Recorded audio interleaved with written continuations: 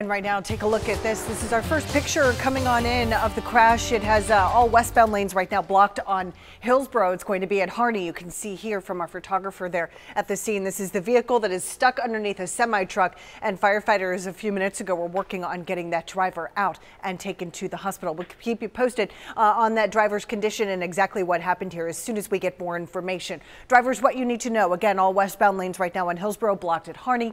Detours here are going to be Sly or MLK. Real-time drive times for you this morning, plus a check at those wet roads. Make sure you're following me on Twitter at Tampa Bay Traffic.